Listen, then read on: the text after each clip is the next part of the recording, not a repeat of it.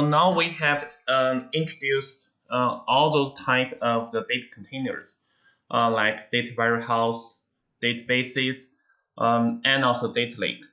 So next, let's talk about the ETL. So you may have already have this feeling that ETL is actually the key process that to handle the big data. So yes, so no matter what data resource you have, okay, no matter what data resource you have, so you can put that one either into the relational database, okay, or the data warehouse.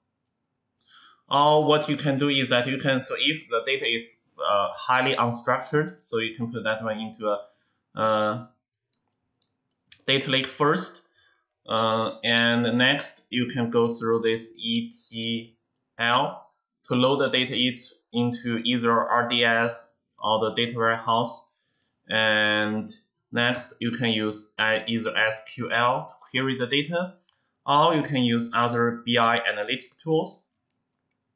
Okay, so to visualize the data, so which I prefer.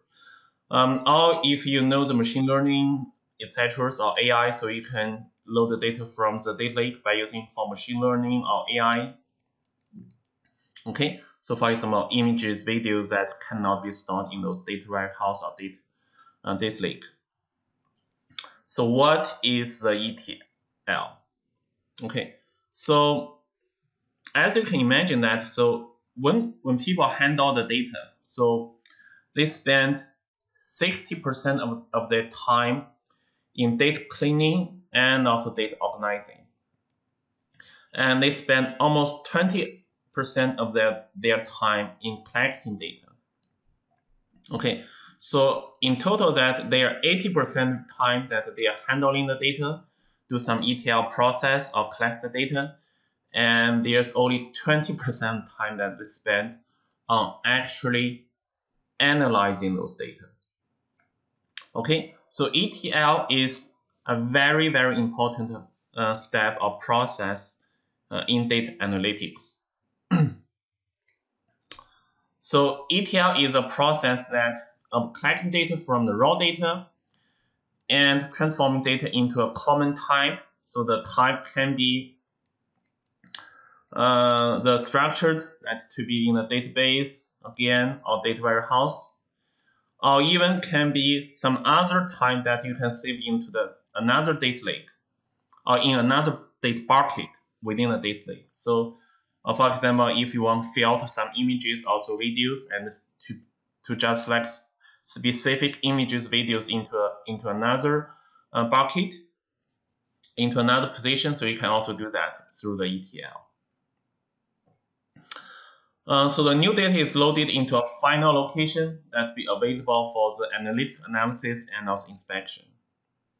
So this is the visualization that shows the ETL process. So basically, you have your data that collected either in your business, in your studies, in your research, and you can put the data either go through the ETL directly, or you can put the data into the data lake first, and then go through this ETL.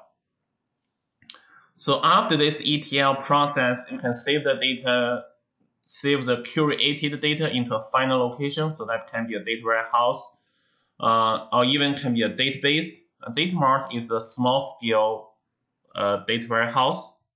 Or you can put that back to the data lake for the other type of the data analytics. Okay, so that is a process of the ETL. The technologies that has been widely used in the ETL process is called Hadoop. Okay, so that is Apache Hadoop. So Hadoop is a distributed processing architecture that the tasks of the ETL are mapped into a cluster of the servers. And those servers are cheaper instances so that the task can be processed into parallel.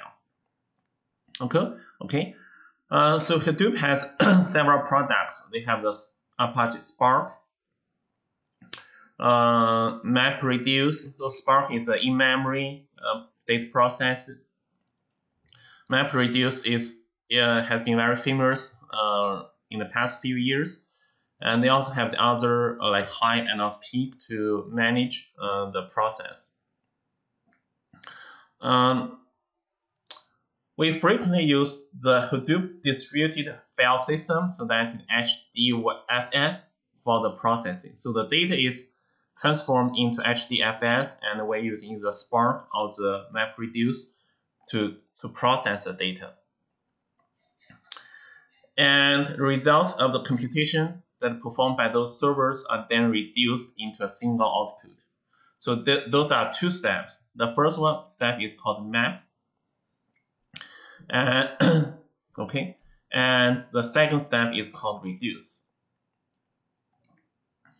Okay, in a Hadoop, so it is similar like the data warehouse Redshift. We also have a master node to control the distribution of the tasks, and we also have many servers that to do the real job. Okay, so some map servers and also some reduce servers. Okay, so we are not going to the detail about Apache Hadoop because that may take another week that to talk about the Hadoop structure, and also it is also a very quick, fast developing data framework. So if you're interested, and you can search online and also to see what is Hadoop and also Apache. So what I want to tell you is actually the MapReduce process. So that is actually the key feature of this Hadoop. So that is called MapReduce. Okay. So MapReduce means that so for example we have a very giant data set. Okay. So for example it can be a text file. So let's say several terabyte. And if you are using a single computer, a single server to process, so the computer may not be that powerful. So for example, if this one is 1 terabyte, okay, and your computer may have just let's say 50 gigabyte storage, okay, so then this computer is impossible to process this data. So the story behind MapReduce is that we will split the data into small chunks. Okay, so into many small chunks. So those like several input files, and we will use multiple computers, so multiple servers to do the job. To analyze the job. So that is a two process. One is called map process, and one is called the reduce process. Okay, so that because for each single server map and also reduce server, they are only handling a small chunk of the data set, so they can do that very faster. And other servers are doing the job in the same time, so that we can reduce the time that to process the data, and finally we will have our result, and we can aggregate the result into a single output. Okay, so that is the story that behind MapReduce. Let's see one example so that can help you to make more sense. So for example, that we have a very, very huge document, and we want counting the word fox. Okay, so we want to count how many times that the fox has the word fox has been used in that in those huge documents. Okay, so here we have multiple instances, so 3 instances to handle the text. So we split that document into 3 text files. Okay, and for the text files, so again we extract each single word. So those are three computers are doing those at the same time. And so for the document, we split those single words so that the pig, brown, fox, the fox, and hound. So fox, and so we are looking for the fox. And next we count, okay, so how many times the fox handle are showing up in this text, and how many times that the fox has been used on this text, and also how many times the fox has been used on this time, on this. Okay. So once we have that result, so that's the map part, each computer will report, okay, so for the first instance, the fox has been used 4 times. For the second instance, the fox has been used 3 times. On the third instance, they count that the fox has been used 3 times through those, those documents that they are dealing with, so 3 times. And finally, we reduce the result. So we aggregate the result. Okay, so we sum all those together.